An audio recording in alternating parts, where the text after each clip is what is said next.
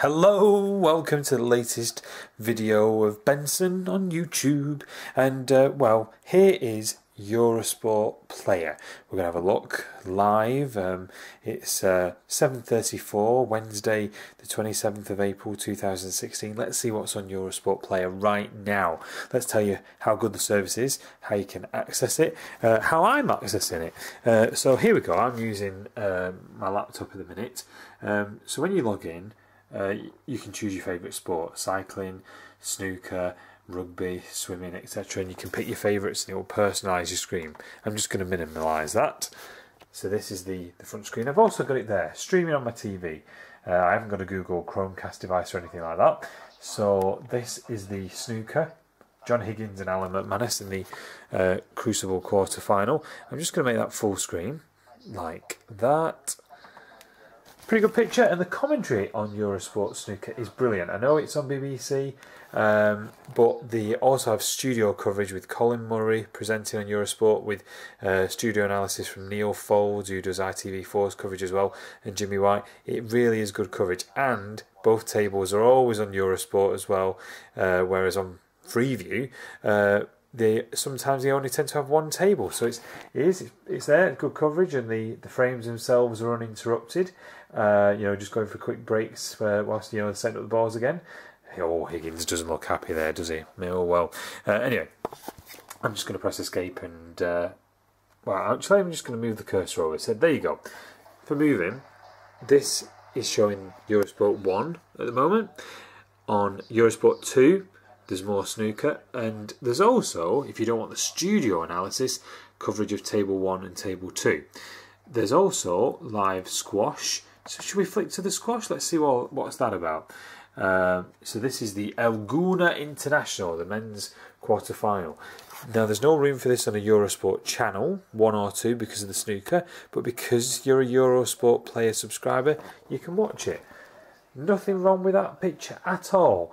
Again, Eurosport has some great sports that aren't covered, on Freeview and by Sky and by BT, and the coverage is quite definitive. It isn't just the two Eurosport channels anymore. There's lots of sports to choose from, 7 days a week.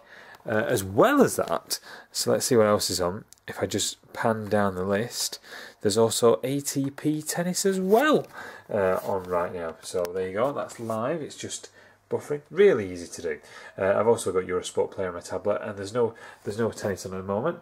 There's a few people sat around though, waiting for the tennis. It looks like there's a Brit on there, Kyle Edmund. Good luck to you. So these are the recently added videos, and for example, there's short ones there. Kyron Wilson playing Mark Selby. There's full versions of the squash, but you can also go down to all sports and actually select which sport you want to watch. So if I, for example, want to watch, let's say, football, click on that, and then this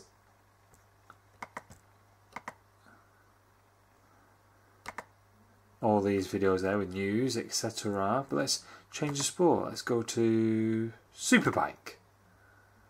There you go. And there's all these different race highlights from recent races. Snooker is extensive. Let's go on snooker just there.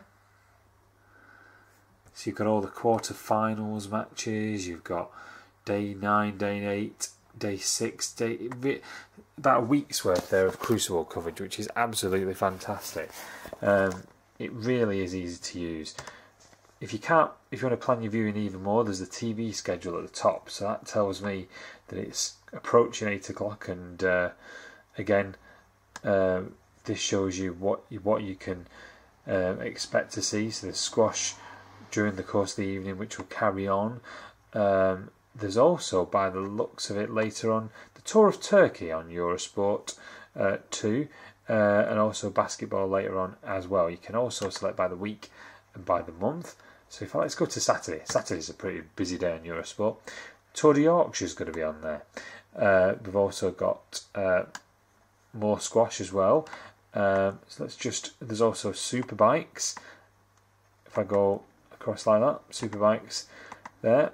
Lots of different sports, like you can see, and as I say, it's available on lots of different devices. You've got Google Chromecast where you can download the app. It's available, if you really want to, on an Android phone.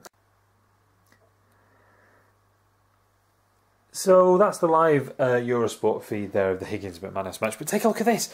This is the snow in Bradford tonight. That is rather impressive, isn't it? It's like one of them globes that you used to shake, isn't it? It's, whether or not it'll stick or not, I'm not so sure. But it's May at weekend. Snow? What's going on?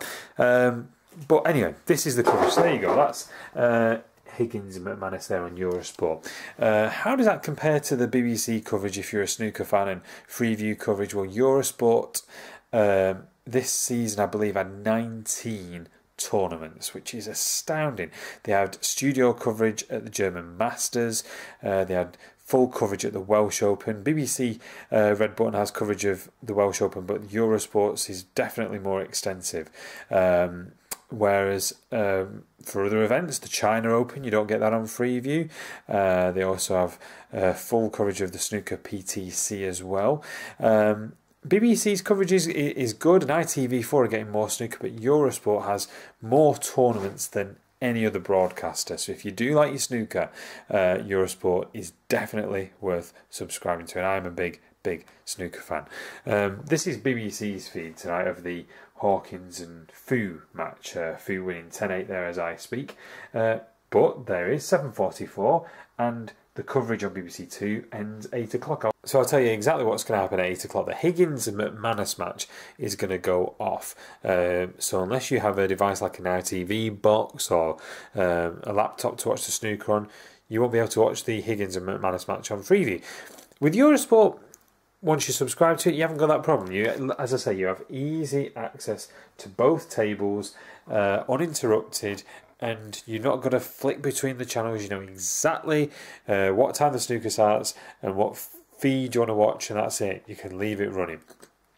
So I'm just going to go back to the coverage. And as well, the other thing, when BBC Red Button has a snooker on, they can kind of show a few kind of promo videos in the 15-minute gap. Eurosport has that, as I mentioned before, that studio coverage, you know, looking at the analysis of the frames played, which is really good.